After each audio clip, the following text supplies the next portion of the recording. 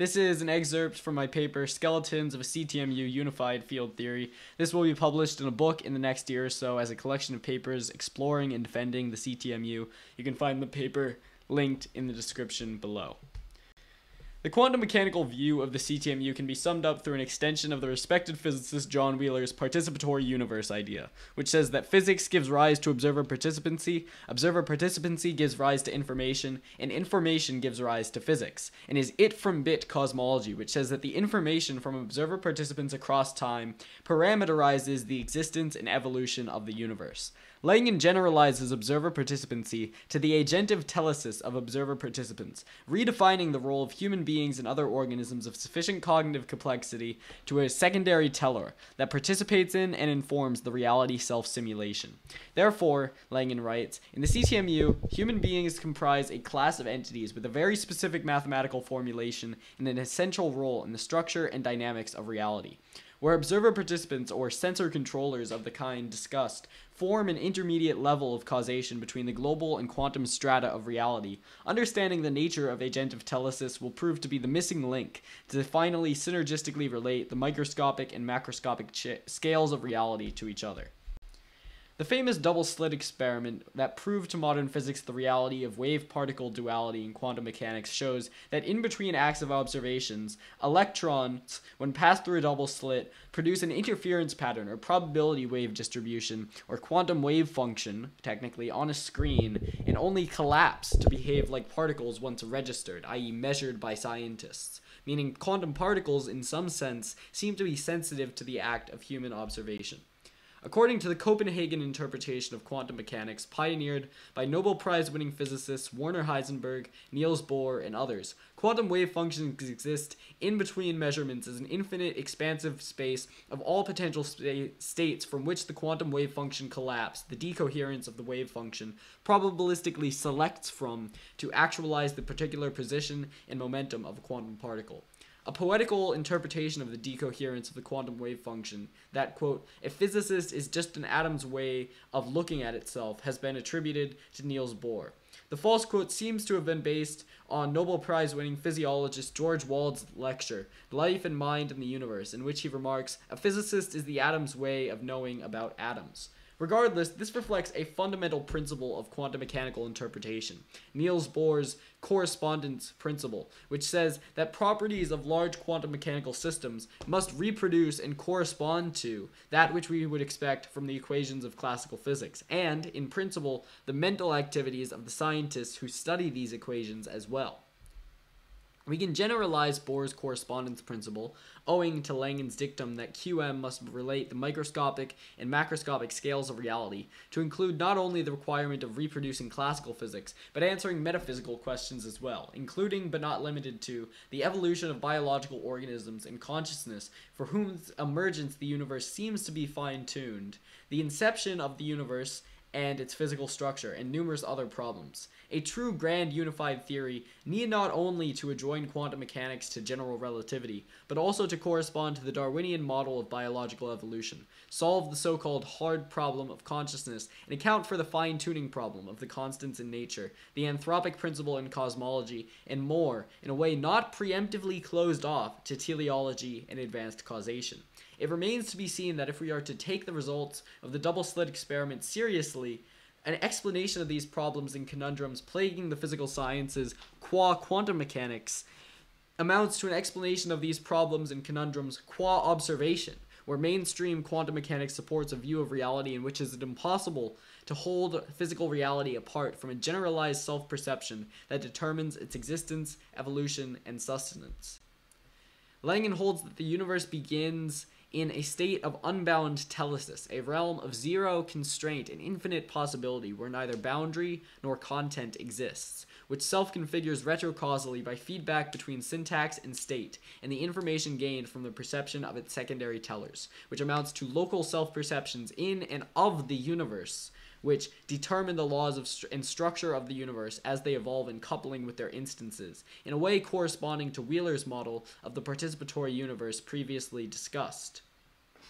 Unbound telesis is alternatively called the syntactic metaverse, a set of infinite expansive potential that describes the deep reality needed for a proper quantum mechanical interpretation, which must select from a cosmic wave function in order to actualize a particular universe. The universe is created on the fly according to its own freely changing internal conditions. It's imperative for the emergence of secondary tellers who can fortify and renew its identity through local self-perceptions, agentive telesis, and observer participancy. The CTMU reveals that the quantum wave function collapse is not random, deterministic, or stochastic, but rather according to the mind and will, agentive telesis, and needs of the secondary images of the GOD across time, who are observer participants in the reality self-simulation created by, for, and through their existence and evolution. The laws and structure of the universe are due to three levels of quanta: the GOD, the primary teller and syntactor,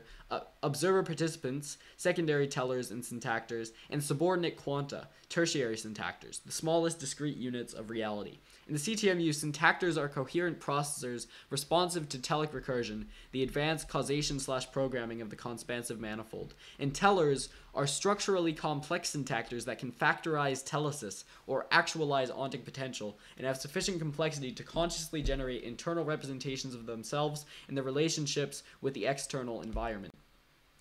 Tertiary syntactors, or syntactic operators, conspan to form a continuous medium of existence called the conspansive manifold, which, as opposed to the classical manifold of physics and Cartesian coordinate spaces of mathematics, are not quantized in terms of zero-dimensional cuts. Christopher Langan writes that the problem with such mathematical quantization is that of zero extent in a given space means non-existent in that space. Existence in a space means taking up space in it, and we cannot assert the existence of a space consisting of non-existent points that take up no space at all. Instead, the CTMU maps the classical manifold into a conspansive manifold, a meta-mathematical structure representing reality's fundamental nature as it evolves over time. It is a multidimensional space that encompasses all possible states of the universe, and the dynamics of the manifold determine the evolution of the universe. The universe is a self-simulation by, for, and through ultimate reality.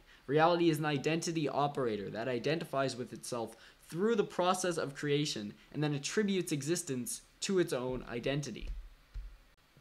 In the CTMU, God is called the GOD, the global operator descriptor of this reality self-simulation. The internal logic of the self-simulation is through the metaformal system, an intrinsic language that reality uses to communicate with itself, also called M. Christopher Langan writes, the evolution of the conspansive manifold is that of M itself. QM, quantum mechanics, is thus mapped to the open top layer of the conspansive manifold, the surface structure of the metaformal system in which the terminal display of physical reality is located, and thus the excitations of the deep reality, which are represented by the formalisms of the Schrödinger equation and the logico-geometric structure of the conspansive manifold itself.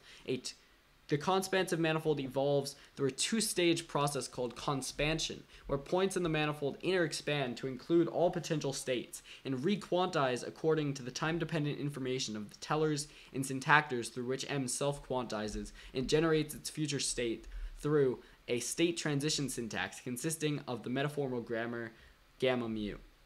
which maps between M and its secondary images. The two phases of the conspansive process are analogous to M's design and actualization of the universe as a whole, and thus related to the familiar wave-particle duality of quantum mechanics. Each new state is created within the image of the previous one, transforming a superposition of many possible states into a single eigenstate, meaning the entire universe is rescaling and requantizing at every moment in time. Because reality is a closed descriptive manifold that omits no essential predicate, its self-description is isomorphic to its self-instantiation, and by syndiphonesis, there is therefore a deeper level of reality which includes both its linguistic and logical structure, as well as its geometric and physical instantiation. Thus begins Langan's regress, which ultimately requires that reality be fundamentally logico-geometric, or, alternatively, a language that both describes its object universe and creates the universe it describes, a metalinguistic object, or self-configuring, self-processing language.